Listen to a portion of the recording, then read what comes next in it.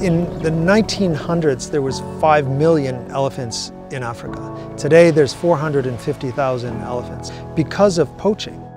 In areas where they're well protected, it's important that we translocate them to new habitats and work towards building up the population on elephants. And even if it is one park at a time, one country at a time, it's our responsibility to do this, to try and reverse this massive decline of elephants across the continent.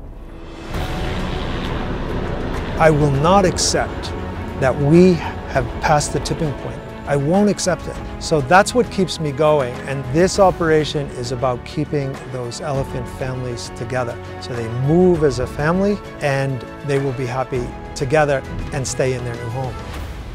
When we complete this translocation of 250 elephants, we would have moved more than 1,000 elephants within Malawi.